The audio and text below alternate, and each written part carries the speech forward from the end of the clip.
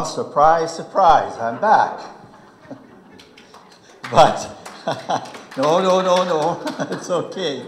And but what a surprise! Yes, when I got the phone call yesterday, I said yes, I'll get something together and help. And I hope and pray it is the best way. So let's open your Bibles, though. You can get them ready. We're looking at 2 Corinthians chapter 4, so I'm going to be reading verses from there. But let me begin with a word of prayer. Our Heavenly Father, we just come before you now, and I just pray that your words will come forth to us and encourage us and show us the way of life with you.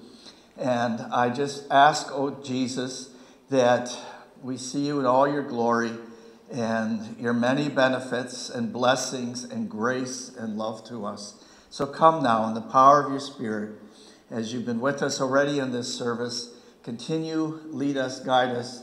For all who are going to be watching, Lord, at home, be with them as well. Bless them and touch them.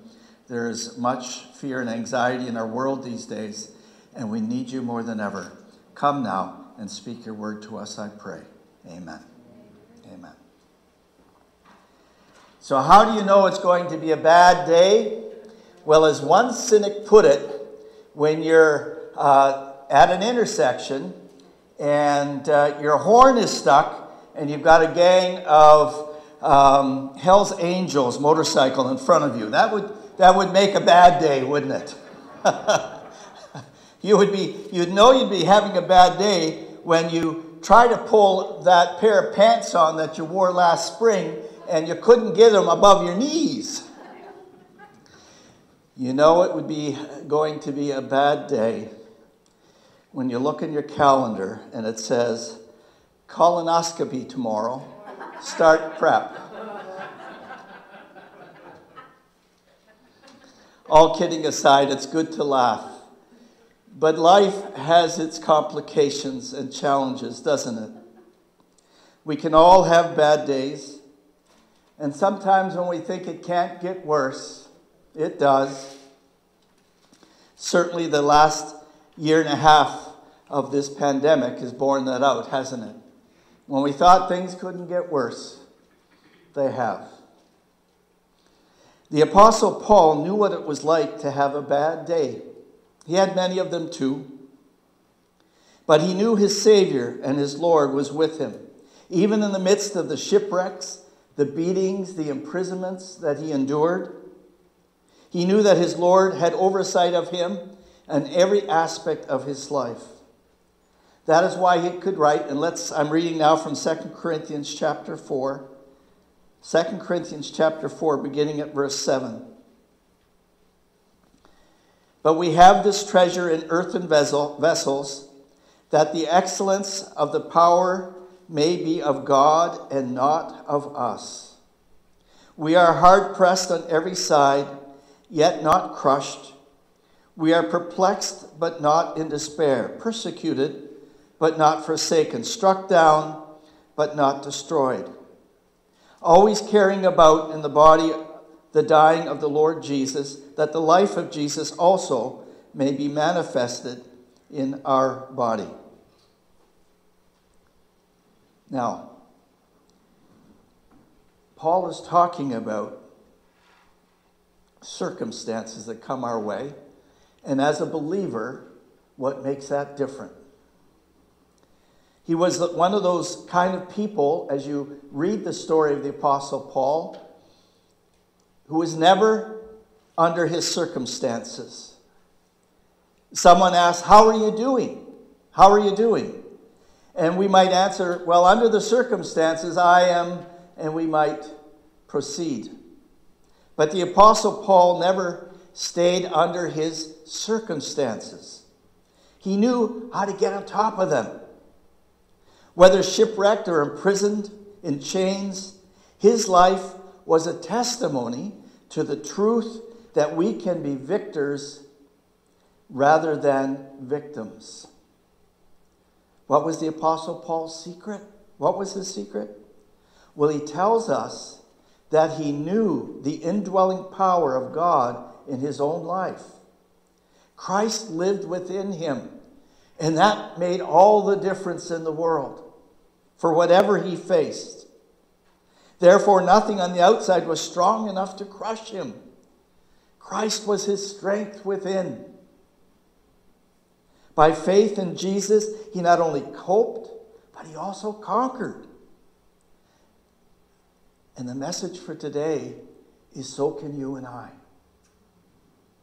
We can not only cope, but we can move on to conquering when we realize that opposition and adversity is a part of life. Is a part of life. Paul himself was wise enough to know that troubles are just a part of living. And sometimes those troubles we have and experience are a storm, a wicked storm. And sometimes it's not so stormy. Many of us think that life should always give us the wind at our back so that we can float through life seamlessly. We whimper when things don't go our way, and we whine at every setback. And I'm as bad as anyone else.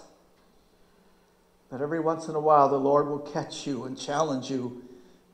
And today I'm hoping that God's word will grasp you. You see, if the currents against us are strong enough, many will throw up their hands and say, oh, well, it wasn't meant to be. I wasn't meant to succeed. But I remember one day, and I'm sure that this has happened to you as well. There was a bird in my yard building a nest, and they worked furiously at it, and boy, they put those things together, it seems, in no time. And when you ever look at them, it is amazing how they put them together. And that night there was a strong wind, and in the morning when I came out, the nest was on the ground, and the bird was there. And what was the bird doing? He wasn't complaining, he wasn't whimpering or nothing. What was the bird doing? Collecting and putting the nest back together again. Get back at it. Try it again. What have you learned is what I used to always say to my children when things would go wrong. What did you learn? What will you do different? The first words of M. Scott Peck's helpful book, The Road Less Traveled, the first few words in that book are, life is hard. Life is hard. It is hard. And the people who make the most significant contributions are the people who confront that truth head on. And they not only cope, but they conquer. They don't complain about it. They realize that's the way it is, and they try to make the best of it and move on. Do you know the story of Grandma Moses? Her name was Anna Marie Robertson. She worked early in her life as a hired girl on a farm. She met and married a hired hand on that farm, and his name was Tom Moses. They moved to a farm of their own. They raised 10 children. You can tell that was a while ago. Not too many have 10 children anymore. Anna loved to do needlework. But as she became older, her hands were stiffened with arthritis. And finally, at the age of 80, she could no longer handle the large needle to embroider. So she tried to do something else. She started painting. She found she could handle a paintbrush more easily and began to paint pictures, mostly farms and scenery, rural scenery. And one day a New York City art collector came by town, and in the drugstore he saw these pictures, and the rest, as they say, is history. Beginning after the age of 80 years, Grandma Moses painted over 1,500 paintings. 25% of her paintings were painted after she was 100 years old. She developed an international following. Why? Because her hands were stiffened up with arthritis and she couldn't embroider anymore. Life is hard.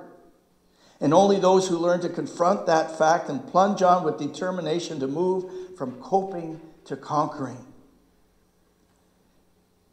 Secondly, we can move on to conquering when we realize that opposition and adversity often present opportunity. Often presents opportunity. I once read about a salesman who was going into an elevator of a high-rise to do sales calls, and something happened in the elevator and he got stuck in it. Fortunately, he had his cell phone with him, phoned the fire department, and they called us. Anyways, they were working on it to get him out. So he decided he's stuck here, and what else to do? Instead of visiting with his clients, he phoned them all in the building, explained what was going on, closed some sales that day. 2.5 hours later, when they got him out of the elevator, he was done and went on to the rest of his business for the day. So there's a guy who knows the secret of not only coping, but conquering. Making the best of what you can with what you have in the situation you find yourself. As Henry Ford once said, whether you think you can or you think you can't, you're right. Want me to say that again? Whether you think you can or you think you can't, you're right. There's an 8-year-old boy, and he was quoted as saying, you know, I'm not old enough to play baseball yet. My mom told me, though, that when I do start to play ball, I'm not going to be able to run as fast as the other kids and get around the bases as quickly because the operation I had. But I told Mom that I didn't need to run so fast because when I play baseball, I'm just going to hit it out of the park. Then I'll be able to walk around the bases. You see, the Apostle Paul had within himself the indwelling power of God. He knew that God lived in him. And he knew that every form of opposition could be turned into an opportunity. And so when you find yourself in a situation that you did not plan on and things have happened not as you had hoped, you need to say, Lord, what is it for me here to do? What would you like me to do now that it's this way? I don't like it this way. That's me speaking now. I don't like it this way, but what am I going to do? When he was shipwrecked or imprisoned or delayed in his journeys, he used that opportunity to witness, to share the gospel, to do what he could where he was. Well, I can't go where I'm supposed to go or thought I was supposed to go. I guess I'm supposed to be here. I'll do what I thought I should do here. And many people come to know the Lord because of that. He knew that God would use those opportunities to cause the faith to sprout up in unexpected places. Even while he was imprisoned, he wrote some of the loftiest words in all human literature that is found in the scriptures. If you know your work is from God, you don't give up just because you have been blown off course. If you know that God is with you and is a part of your life, you're not going to give up when you're blown off course. You need to trust and believe, God, this is where you want me. This is where you want me. Then I'll do something here. You assume that is where God means for you to be. And you go on doing what you believe God would have you to do. There's 2 cases that stand out in the life of this church that come to my mind. I think of Elvira Meyer. Some of you don't know her. Some of you may remember her. She ended up having to have an amputation below the knee. Now, if you know Elvira, as I did, and I'm not quoting her, but I assume she would have said something like, well, that sucks. You have to know Elvira. You know? But she didn't stay there. She went on. She got a prosthesis. She was going to beat this thing. She was going to walk. And you know what happened? In the clinic, in the hospital where she was, on the floor that she was, the staff there used her to go to other much younger people. Elvira was not a young chicken at this point, and they would use her to go to other younger people who were having amputations to encourage them and saying, look, if she can do it, you can do it. And she would encourage them. She was quite an enthusiastic, and she did. She beat it. She walked and she tried to encourage others. I think of Sharan Morash, 10 years or more with cancer. And she would have to sit many hours in the cancer clinic waiting for different procedures and things. And what would Sharon do? I remember her telling me, she probably told you too what she would do. Well, I would talk to the people around me. I would try to be an encouragement to the staff, to other people, cancer patients. You would meet many people and just love them, just care for them, and get the focus off yourself. She had a lot of problems. And yet she would, if you know Sharon, right? That's what she would do. She would be smiling and cheery and talk to them and even tell them of Jesus if the Lord led her to do that. You see, opposition can become opportunities. It leads us to our final realization that opposition and adversity can transform us into a better person. It can transform us into a better person. For all of you who have had children, did it not change your life? Did it not change your life? Sure it does. And there's lots of challenge with raising children. And it changes you. That's what opposition does. That's what challenge does in your life. It changes you. And this is what Jesus' teaching on a great life is all about. It's about taking what is useless and making it usable. Taking what is hopeless and making it hopeful. Taking what has been defeated and making it victorious. That's what the cross is all about. It looked like defeat. It looked like it was all over. The disciples were dejected and they thought it was all over, but it was only the beginning. It was to be the cross, the cruel cross, the cross of shame was to become a cross of glory and victory and overcoming, of triumph. There's a story told of an ancient Asian monarch who owned a magnificent, large, perfect diamond. And it was the pride of the empire. But under some mysterious circumstances, it was damaged. And its beauty was marred by a long, hair-like scratch on the diamond. And the king was devastated and heartbroken. He sent word throughout the kingdom that he would give an enormous reward to anyone who could repair this diamond.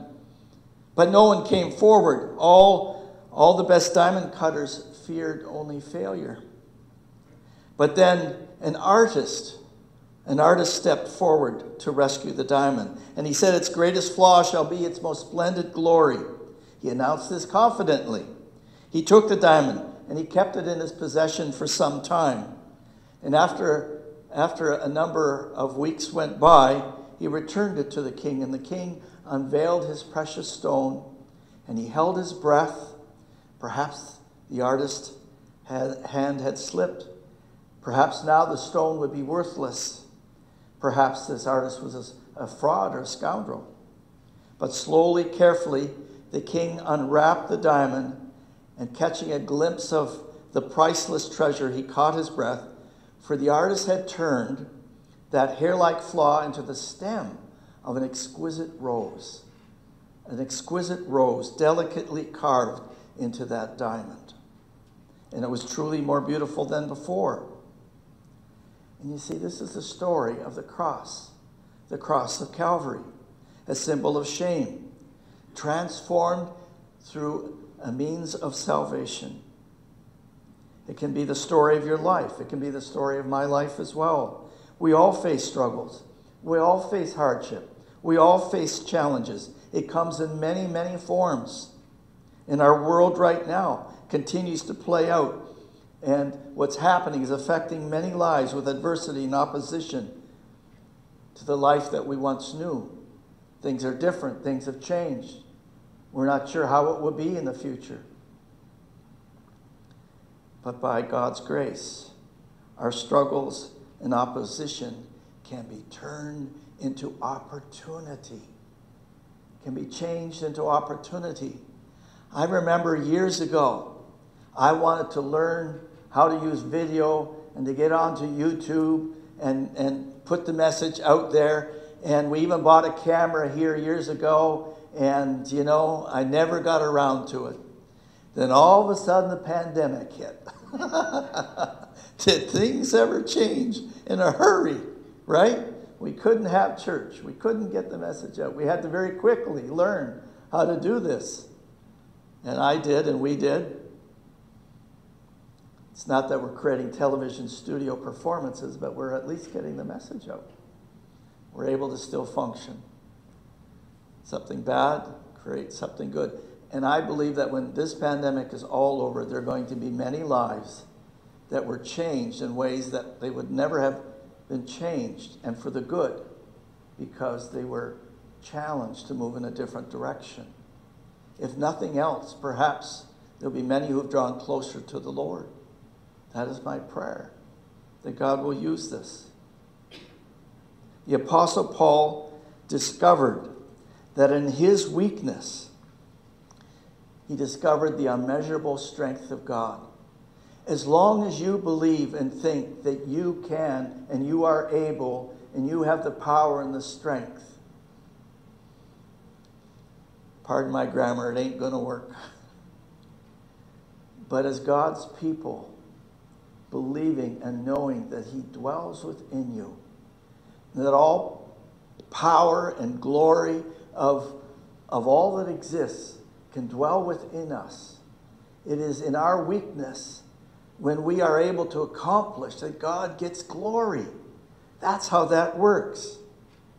And it's good news for our lives, is it not? We can not only cope, but we can conquer, knowing that God is in us, that God is walking with us, that he's taking us where he wants us to go and to be. We are frail and weak, an earthen vessel as pottery. Pottery, you know anything about pottery? It breaks real easy. We are as pottery. And we can be broken. And yet, with Christ dwelling within us, we can come as durable as stainless steel. The proof of our weakness then shows the power of God in us. When we are able to get through, when others can see the peace that is ours. It's not that we were able to create the peace, but it's God's peace within us through difficult and challenging and hard times. Christ is in us. He is our hope of glory. And this is the treasure that we hold within us. God is in us. He's not just around us. He's not just up in heaven. He actually comes to dwell in you.